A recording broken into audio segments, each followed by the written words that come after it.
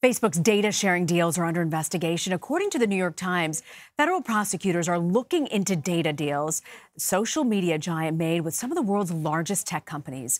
A jury in New York has reportedly subpoenaed records from at least two prominent makers of smartphones and mobile devices who entered a partnership with Facebook in order to access user data. CNET senior producer Dan Patterson joins us now. So, Dan, what do we know about these data deals? Well, we know that over 150 different companies, including Sony, Netflix, and Spotify, as well as Amazon, had access to user data in Facebook that the company had previously said they had curtailed or was not accessible. For example, Amazon was permitted to see user contact information, and Spotify and Netflix were, again, according to the Times reporting, allowed to see user private message information. Wow.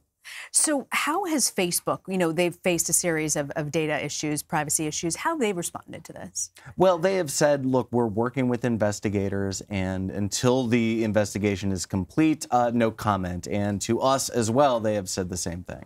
So Facebook seems to be the company that gets the most attention. There are other companies that you mentioned, partners. Once this investigation is complete, what can we learn about this at this point? What are you watching for? Well, we could learn a number of things, but mostly the mechanics of how Facebook shares information, not just with partners that are technical partners, allowing access to the APIs, but these are the application programming interfaces that allow software to interoperate with each other. But we could really learn about the business mechanics of Facebook and how they made special deals with companies beyond the 150 or so named in the Times report. So this situation is very different from the Cambridge Analytica investigation. Can you give us an update on where that stands at this point? This is very different from Cambridge Analytica, but it's very similar in that companies were allowed to access data that Facebook initially said they weren't, and then kind of rolled that back. The investigation with Cambridge Analytica, and look, there are a number of investigations into Facebook right now.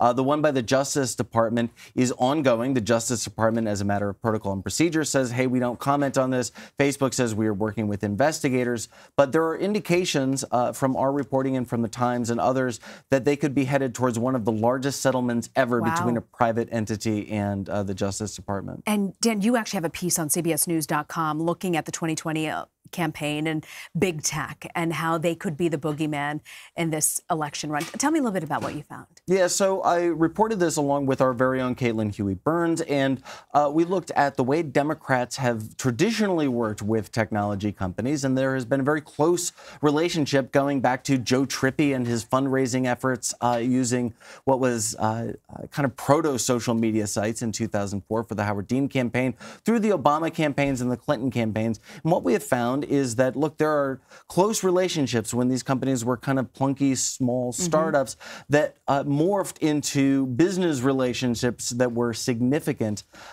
What we're looking at now is kind of the other side of that coin. Senator Warren has called for breaking up tech companies, although her proposal has been widely kind of scoffed at by the tech industry, as well as by tech pundits who say this is just unthoughtful. Look, you can regulate much of the industry, but this is challenging. So this is going to be a big issue in 2020. Huge. Before you go, I've got to ask you, I mean, for 24 hours, the past 24 hours, Facebook properties, Facebook, Instagram, WhatsApp were kind of down.